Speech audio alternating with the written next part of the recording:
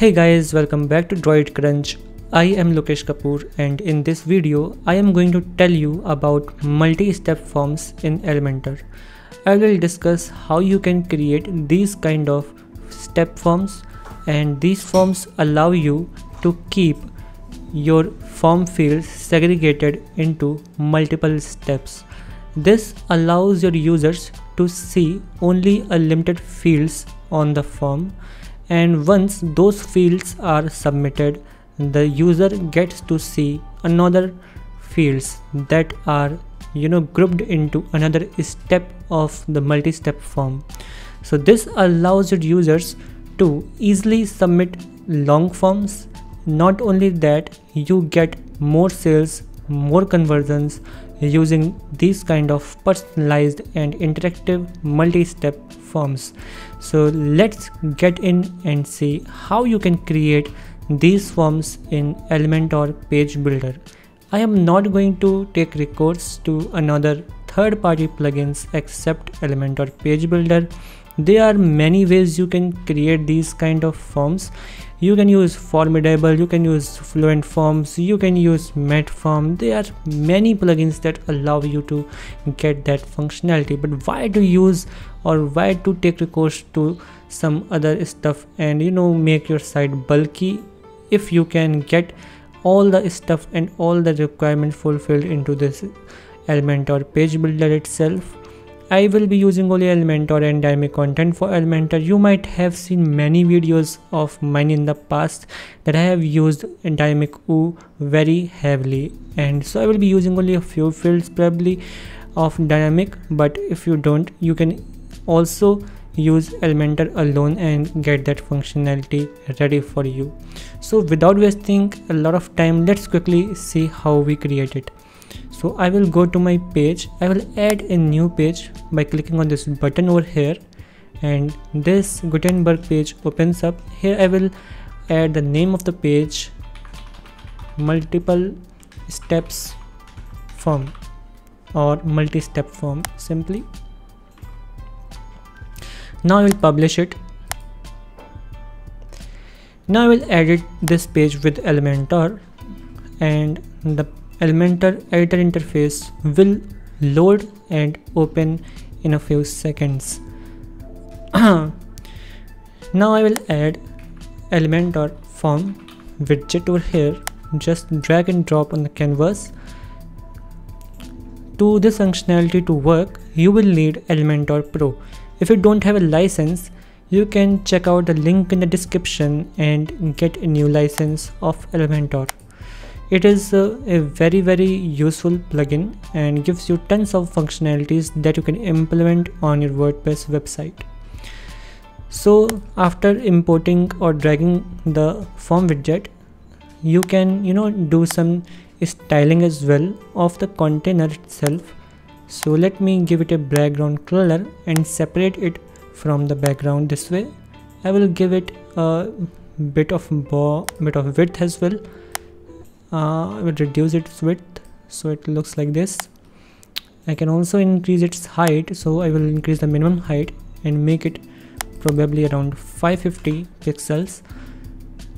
I can also justify this form to the middle by using justify content property in the flex container. If you don't know how you can use these functionalities or use these options in the container, you can check my separate video that I have created only for those who are looking to know about containers. So you can check out my video about flex containers. I will also add it to the card as well. Coming back, let us add some fields. There's a field called step underneath here, and once you opt to use this type of field, you will see that your form has turned into a multi-step form. And now you have some other options enabled, like step settings, where you can set whether you want to use number or text, number plus text, just icon, or number, or whatever you want. I just like this progress bar thing because it makes or gives me a better UI. but you can also go with other options. I also like this icon option as well. Okay, you can also use icon plus text like this, and or you can also use number plus text. You will have to add your text in your field. Okay, in the step you will have to label it something like basic information. Okay, so this was the second one. So when you add a step, the first one is already added over here, basic information you can say, and here you can say billing information.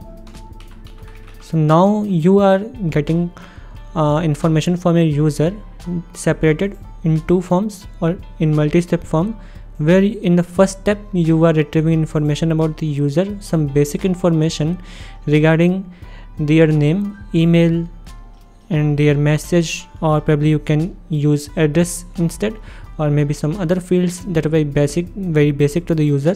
And then you can in the next step retrieve information about the billing and shipping if you have any e-commerce website, and that is easily can be done using this multi-step form. Now if you want to retrieve information from your first step to the another step, let me show you how you can do that. I will add a new field, and from this drop down over here I will choose to go with live HTML field. Okay, and hi name, kindly submit the billing information. Okay, now I can keep it above the billing, or I can move it over here like this. Let me publish it because the page is not reacting pretty well. Now you can see underneath my billing step I have one field of live HTML, and I will add another field, and I will say text, and I will give it a label of address. Okay, now if I publish it and preview it on the next tab, let me set location, and I can also remove this field of email from here. Okay,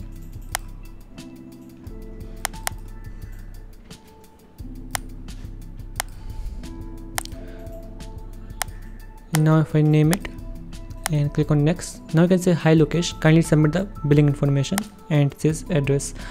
So whatever information you submit in your location can be retrieved in next step using live HTML field. You will have to consider using the right syntax for that as well, like I used form name. You can check out the documentation of dynamic OOP for this purpose if you have any issue using HTML in your field.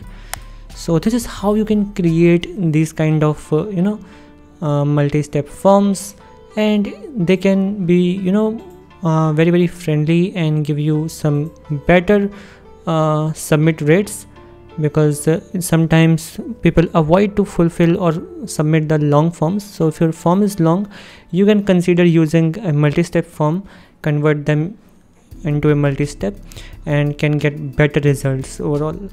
So thanks for watching this video. If you have any questions, you can reach me out on my social media, or you can also comment down below, and I will try my best to respond to you pretty fast. So thanks for watching, and consider subscribe. See you in the next video. Thank you so much for watching.